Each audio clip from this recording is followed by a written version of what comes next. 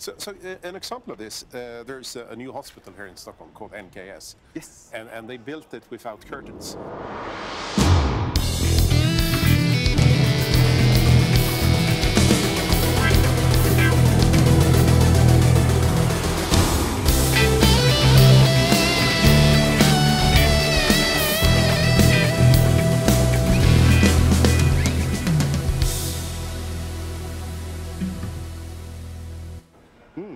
And then, because someone felt that, you should be open communication between the staff and the patients inside the hospital and the passers-by on the street.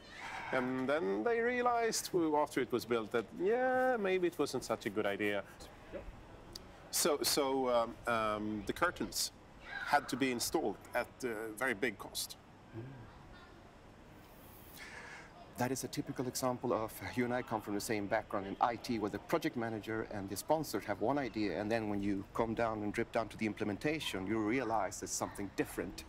So, and again, business here need to think about and have what I reflected earlier, the integrity analysis as part of your due diligence before you introduce a service, to understand this sort of characteristics and these questions.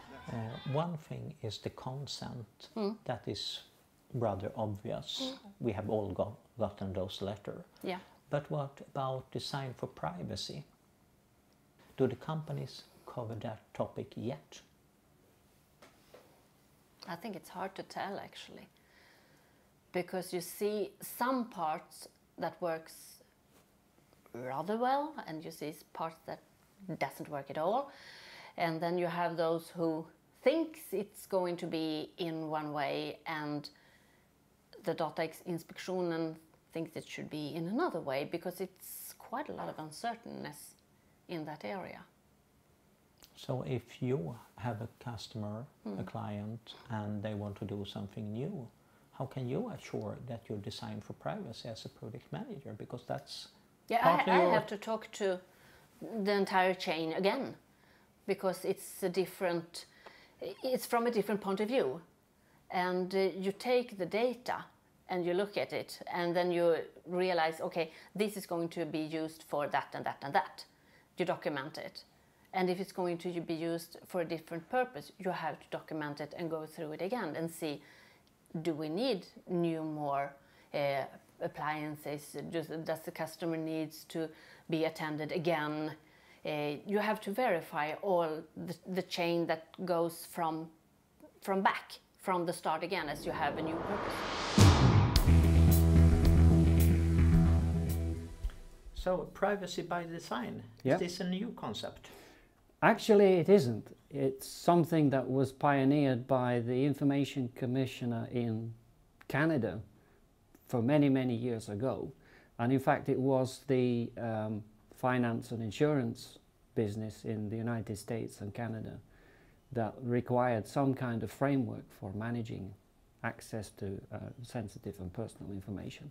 So a well-known figure called Anna Chivrakin took a doctorate on this subject and then published some guidelines and policies and principles for privacy by design. So it's not new at all. However, it's not very well known. Do you have the formal responsibility as a project manager, or is it something that you should do but not? Well, actually, as a project manager, you don't have the formal parts of it, but you have to my point of view, you have to have the obligation to talk to the owner of the data, what we are going to do with the data. And if we're going to have another purpose of it, then we have to talk again and verify that it is okay. But you can never, as a project manager, own the data. So it's the business owner that have the ownership of the data, and we as a project managers have to have tight conversation with the business owner to ensure that the purpose of what we are doing with the data has also been discovered and documented. So a few hobby horses I have around data protection and privacy protection is that for instance, you need to have master data management in the sense that you need to have a master of where the data is. So you know which systems contains which data. So from a GDPR perspective, if you get a request for personal data, well, if you don't know where it is, how can you fulfill the request? So knowing where your data is, and you need the system support for that. Another thing that you need according to GDPR is that you need to know who has access. You have to specifically give access, monitor the access, revoke the access. So this means that you need to have a very good system for identity and access management. Most people think, well, we have log on, but that's not really enough. It's not good enough. No, it's not good enough. So you need to have that. You said that companies are thinking more about privacy. Are they still using the old car approach, no safety belts? I would say, quoting Phantom of the Opera, that most of the security there is a disaster beyond your imagination. And that's due to the fact that even if they are looking at privacy by design, and that's a good thing, privacy by design is what they have to do going forward. They have a lot of old systems. But the challenge is normally not the old systems. Old system can, to some extent, be managed. The problem is actually that they have old competence and old way of working when it comes to security. We have quite an interesting example just recently with Visma that was hacked, and we saw a report that was sent out explaining in tremendous interesting details on how the first machine was hacked. And then in a few lines, there might be more, but in the report that I read, there was only a few lines. Then they installed Mimikatz and moved on to the company. That means that they have targeted what we call credential theft. So they actually steal an account on your computer and use that to start moving around. Sooner or later get the domain admin or root access and owns the whole company, owns the whole domain, all security functions, and can manipulate those. Meaning that, yes, in this case, if the PKI system were guarded by this Active Directory or whatever, that might have been compromised if they got access to the private key. Depends on how they secured that. And I don't know the inner workings there. So after Essence saying no information have been stolen, okay, good. Then they hopefully have better protection. Well, actually, I think that one basic requirement from why they looked into this GDPR and made this law is that we should not store so much that we really don't need. Some customers have stored a lot of information. I can just talk about sales systems, which usually stores everything from if you're in a golf club or whatever you are. It's not essential to have that kind of data and that information to be able to do your job or to be able to do the process. So I think it's essential to think through what is it that you really need to do what you should do. So you just don't have a lot of data that is not essential to the task in the system. We should strip out. So why is privacy by design in such a hype now? Because privacy is increasingly important on the management agenda. We are seeing at an alarming rate more and more breaches of data where companies have been irresponsible how they've managed the data. And it goes back to the fact that it's not just about security controls, it's about how you actually decide what data you're processing, how you process the data, what is the legal basis for processing the data.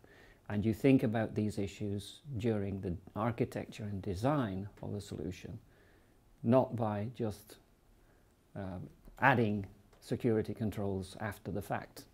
It doesn't really help. So this is something that is increasingly important, and as I mentioned before, there are principles on which you can base your design for a solution which will follow privacy by design. In fact, there are courses you can attend at university and at colleges, but these are extremely expensive.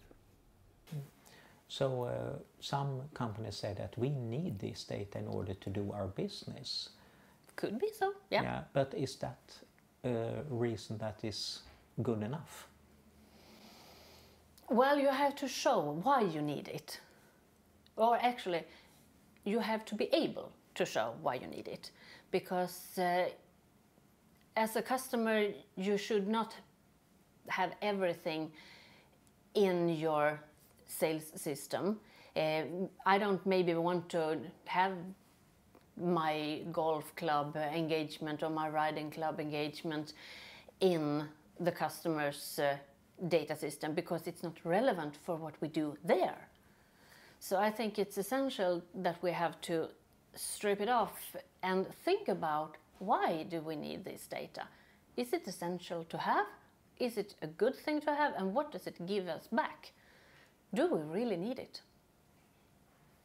And this is a hard question, I guess, in the discussion. Yes, definitely, because it's quite a habit to select and collect.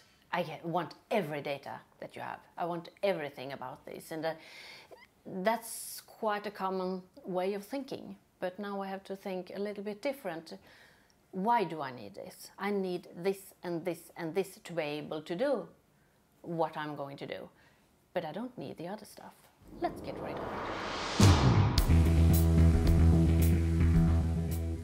I would take an example from the film business. When we're doing interviews, documentaries, we may have sensitive information according to GDPR. How should I design a system that handle privacy by design today? The first thing I would do, there are a number of core pillars, but let me focus on two of them. The first one is the information architecture. Actually question what type of information do I need, but looking at it not from the angle what type of information do I need, but what type of information am I allowed to store in the first place. There could be different reasons depending on what type of documentary you're looking at, but looking at what type of information am I allowed to store, and then taking the angle what do I actually need, and make sure that there isn't a mismatch of those, so you're actually allowed to store the information you need. And in case you are not normally allowed, because it's a bit more sensitive information, what type of permits do I need to do this?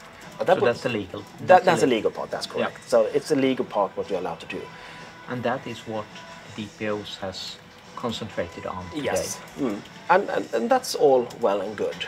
Then comes the reality. And the core concept is that there are many levels of security, but there are three large levels of security where you need to focus nowadays. One is, of course, the physical security of the machines you're using. It might be mobiles, it might be cameras, it might be your servers and everything, everywhere where you store the information in one way or another. That's so you know who has physical access. Second part is the network access. Why is privacy by design to think about it from the beginning? Why can't you do it afterwards? Well, that's the wrong approach. Again, people confuse privacy with security. It's not the same thing. You can have security without privacy, but you can't have privacy without security. So this is a really, really strange concept for many people to understand.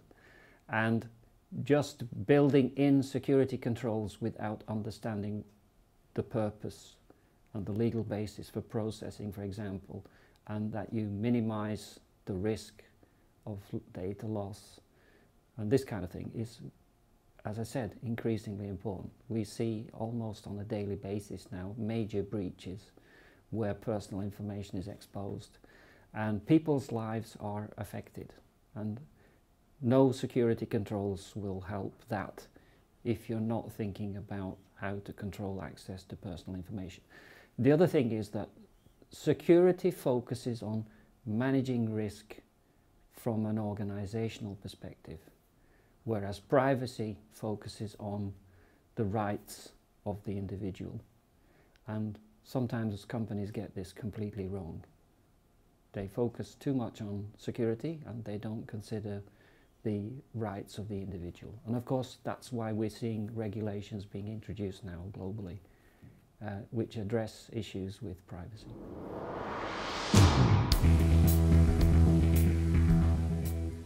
If I film you, this goes up to the cloud, and it's stored with my credentials. Yeah.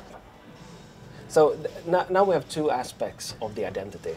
We have my identity, my information, because that's what we're capitalized on in this case. The other part is your credentials that you use to access the information, using different types of security controls. And here's comes a big challenge. When we look at identity in the first place, we have the definition of identity. And the definition of the identity is mainly everything that's needed for a system to verify that you are you. And when a system, it could be an armed guard, it could be a technical system, it could be some type of log or whatever. So normally an identity only consists of your username, like email address, and a simple password. So, and in some cases it should be better. Normally it should be a lot better. But that's a definition of the identity. Second part there is the identity system. You need to be able to trust the identity system, because if the identity system doesn't fulfill its obligations to verify your identity, like for example with parser hash attack, then the identity system doesn't fulfill that function anymore. Then you can't, from that point of view, trust that system without mitigating controls. And that comes to this third part, and that's the underlying infrastructure. Could you trust that? For example, with parser hash mechanism. So what actually happens if someone takes controls of your computer and some type of laptop, that happened in the Visma case, then use Mimikatz to extract the hash and use that to authenticate into Active Directory. Sooner or later, getting a domain admin. So functions you should do is to, for example, when it comes to domain admin, making sure that you have a secured workstation where you only do your domain admin tasks. You should make use of a credential guard or any other way of securely storing the hash. So that's a pillar where we have the identity system and securing of the identity system. There are so many companies that fails this today. You see it in at least 11 attacks of 10. So identity and access management, and then the third thing that almost no companies have is data exfiltration prevention. So data exfiltration prevention is a system that protects all endpoints and detects suspicious and malicious behavior and stops it through different means. Let's pick up on your points. Let's start from the last one. The law actually, GDPR has something called the data impact assessment, which is exactly what it's supposed to be. You're supposed to test your vulnerabilities. You're supposed to challenge where the different kind of sort of streams and processes are in place. Going backwards on your master data, it's an interesting topic that GDPR actually has a very high requirement that not many people have understood. What's the progress for the companies? You said that it's even worse than you can imagine. They are getting there. I would say the bigger challenge right now is that they haven't changed their procurement part. So they changed the legal parts in the when they sign a contract. But there are so many ways to circumvent it, to say that they actually work with privacy without actually doing it. I saw a contract just a few days ago that was absolutely perfect GDPR compliant, with absolute no ways to actually verify it when it comes to production. And the customer that bought the service actually wasn't able, they didn't have the competence to do it. So that's one thing that needs to be included. And it goes with all types of securities. You have the legal binding contract, you have these things that are stated to be said. And then login.